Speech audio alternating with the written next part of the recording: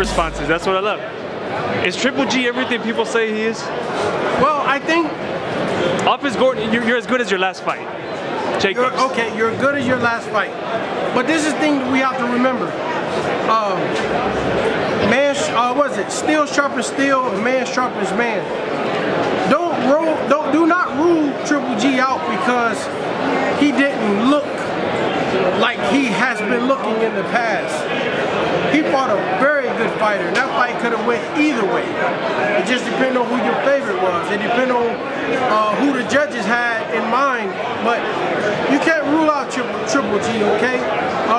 Ladies and gentlemen, I say, let's see what his next fight is going to be like, and then let's have this interview again, because maybe he got exposed, maybe he didn't.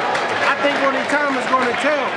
Now, if he doesn't get better than the last fight, the next time he fights, then we can say, okay, he's been exposed. But if he improves and he just fought a really, really good fighter, well then he's the Triple G that we think he could be. So I'm trying to be neutral on that because a person has an off fight. You can't say that, oh, he's not a pound for pound fighter.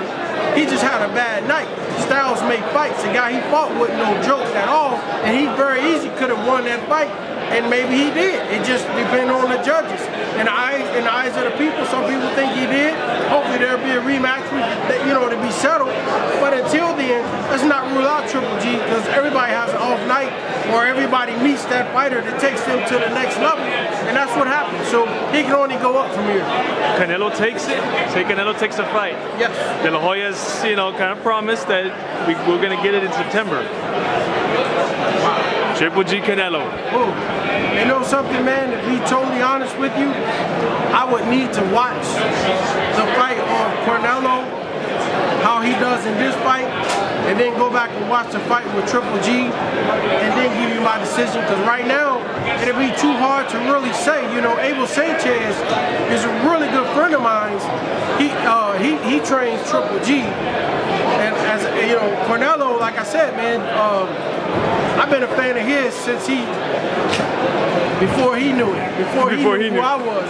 But the point I'm just trying to make is Styles make fights, and that to me will be one of the biggest and best fights in probably the last 20 years. And I think that fight is going to really determine who's going to be the pound-for-pound best fighter going forward in the future.